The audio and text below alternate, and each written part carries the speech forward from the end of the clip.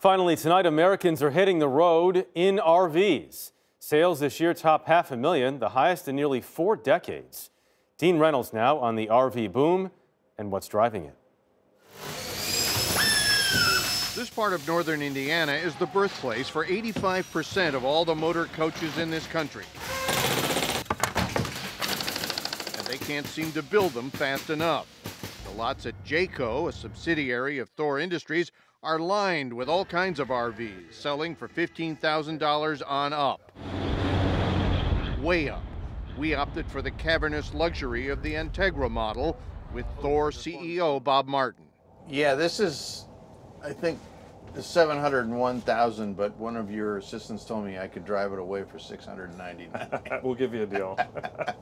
On board, there are couches, cabinets, a fridge, a fireplace, and more.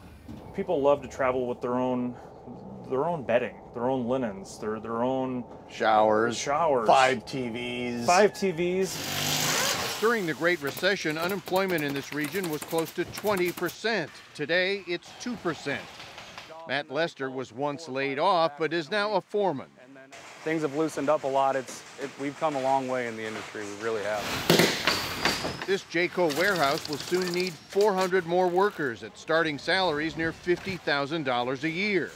Nearby Elkhart, once down on its luck, is now high on the hog, with a bustling downtown and a local KFC offering a $150 hiring bonus. So what's driving the revived RV industry? Low interest rates and gas prices and a renewed wanderlust. I just love being on the road. Andy Littlejohn added something else. Romance of the road, meeting new people, that's very important. At a time of deep divisions in this country, Americans may once again find common ground on the road. Dean Reynolds, CBS News, Middlebury, Indiana.